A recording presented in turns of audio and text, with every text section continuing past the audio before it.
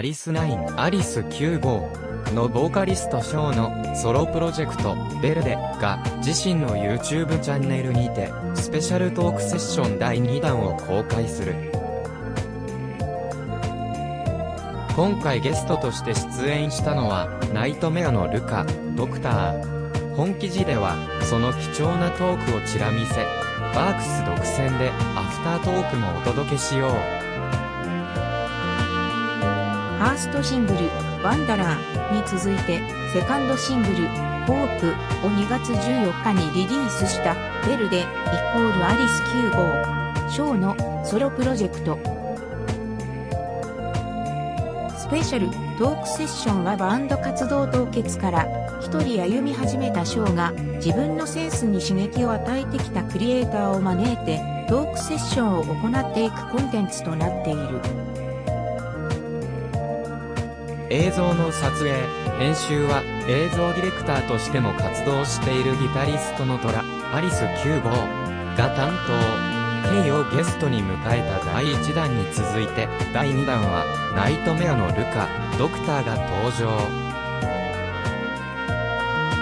20年前から交流があったという2人がこうして対談を行うのは今回が初。そんな贅沢な企画にバークスが潜入取材。お互いをどう呼び合っているのか、身長はどちらが高いのか、そもそも接点が全く想像できないこの2人が過去にどうやって出会ったのかなど、互いのファンが気になる話題はもちろん、バンド活動を凍結中のショーに対してナイトメアとして活動休止から復活を遂げた立場からRUKAがメッセージを送る場面も。アリス9号とナイトメアの対バンは叶わなかったが、2人はこの先トーク以外にセッションを重ねることはあるのかなど、ここでしか聞けない貴重なトークがたっぷりと収録されている。本編は YouTube で公開される予定だが、ここでは一部を抜粋して特別に先行公開しよう。ショー、僕はRUKAさんの家に遊びに行った時にハワイアンロックとかを聞かせてもらって、メロコア、パンク、メロディとビートのパワーを教えていただいた気がしたんです。ジャンルを超える力、というか、RUKAさん自身ジャンルレスで、ビッシュとコラボレーション、アイドルイズシットを楽曲提供し、対バンも行っているされていたり、ジャンルにとらわれていなくて。ザ・レジェンダリー69=現 LSN、RUKAのソロプロジェクトでは、白煙さん、ツイギーさんとタッグを組んだりもされていて、それがめちゃくちゃかっこよかったんですよね。僕のファースト、ワンダラーは、RUKAさんとの出会いがなかったらできていなかったと思うんです。へい、ショー、ちょっとグランジっぽくて僕がラップもしているんですけど、ミュージックビデオではちょっと悪ぶってるところもあって。そういったところは、RUKAさんの影響ですね。RUKA、見てみるよ。ところで、ショーさんってファンにはどう見られてるの？ショー、ちょっとおっとりしてて、ちょっと変？僕は、RUKAさんをはじめ、かっこいい人が好きで、かっこいい人に憧れが強いので、かっこよくありたいというところが、王子様感を出しているのかなと。RUKA、俺、ショーさん面白い人っていうイメージなのね。ショー、嬉しい。RUKA、出会った時から、おもろい人という印象なの。ギャグ漫画もすごい好きだし。ショー、はい。そうですね。RUKA、そういうおもろい自分も一つの自分じゃないですか。ステージでカッコつけてる自分も自分でしょ？その葛藤はないの？続きが気になる方は、ぜひ YouTube をチェックしてみてほしい。そして、ここから2人のアフタートークをバークス独占で特別にお届けする。番組を撮影していたトラも途中参加している。アフタートークインタビュー、まずはお疲れ様でした。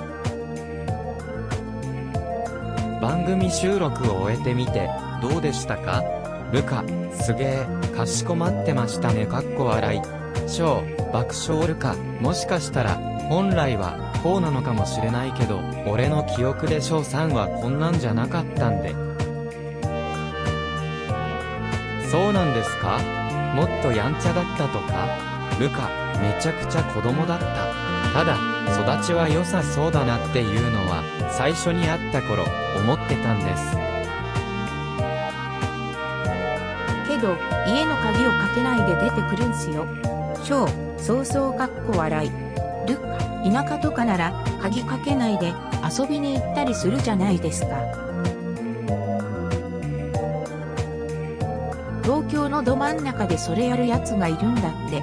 そこで、ああ、品よく見えてたけど、そんなに育ちは良くねえんだなとかっこ笑い。それが最初は衝撃だった。ショー、鍵かけずに友達の家とか遊びに行ってたんで。ルカ、それが分かって、なんだ、おもろいやつだなと思って。だから、今の出来上がってからのショーさんしか知らない人にはまず、想像がつかないだろうね。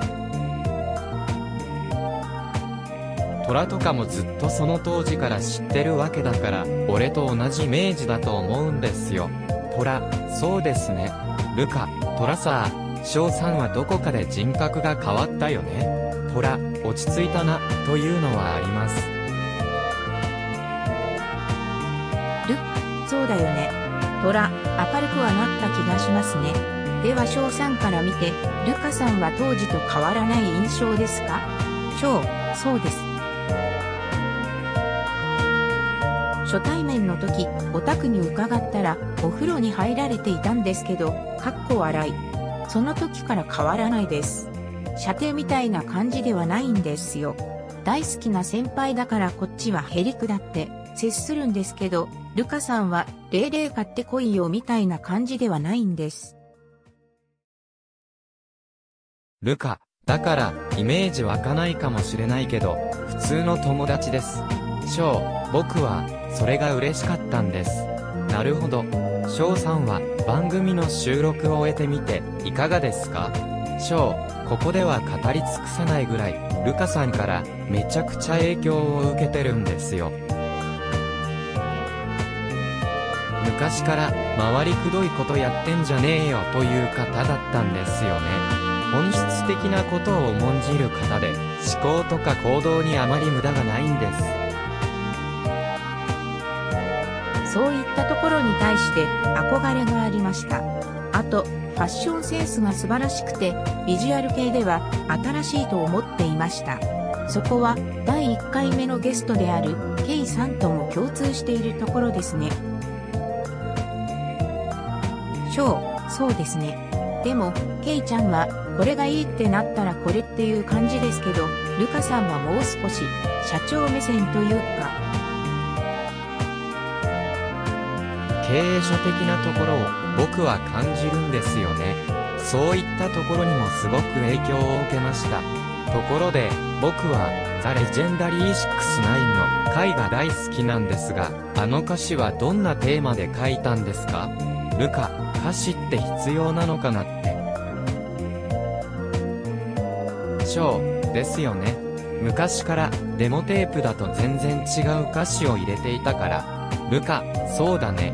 デモの仮歌は、ショーさん、ルカさんのデモテープまで聞いたことがあったとは驚きです。そういうところが、二人の友達のようなフランクな関係性を表している気がしますね。ショー、だから、そういった仮歌にしても、会にしても、みんなが常識だと思っていることに対して、歌詞って本当に意味があるのかなと疑う。そこが、ルカさんは本質的なんですよ。そういったところはとても勉強になります。そこまで思い切る度胸は僕にはないけど、ルカ、でも、それができるのが、ソロのいいところじゃないですか。確かにそうですね。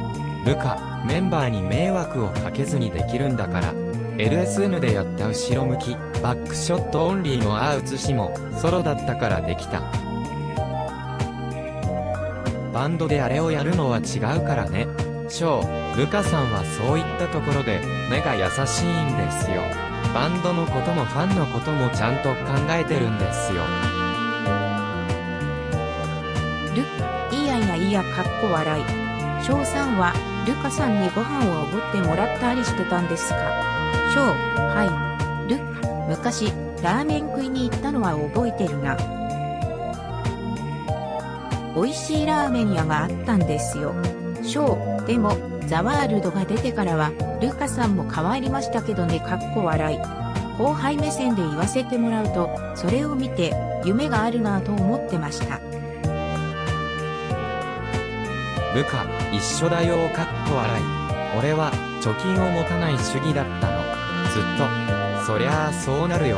ショウ、酔い越しの金は持たない。と、勉強になります。ルカ、ショウさんはダメだよ。猫ちゃん、イコールショウが飼っているペットの、シシャモのこと育てなきゃいけないんだから。ショウ、はいかっこ笑い。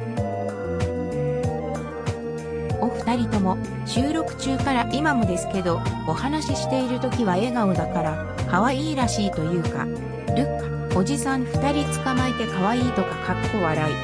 でも出会った頃から考えると大人になった。ショウ、何もわからなかった小僧でしたからね。お忙しいとは思うんですが、またご飯に連れてってください。取材、東條義恵リリース情報セカンドシングル、ホープ、各種配信サービスにて 2024.2.14 より、配信開始ライブ情報新ベルデ2万ツアー、総流、ツインドラゴンズ-2024年5月11日、土曜日、名古屋 ELL2024 年5月12日、日曜日梅田トラット2024年5月18日、土曜日恵比寿リクイドルームチケット、スタンディング、6000円、税込み、ドリンク代別途必要一般発売日、3月30日、土曜日午前10時。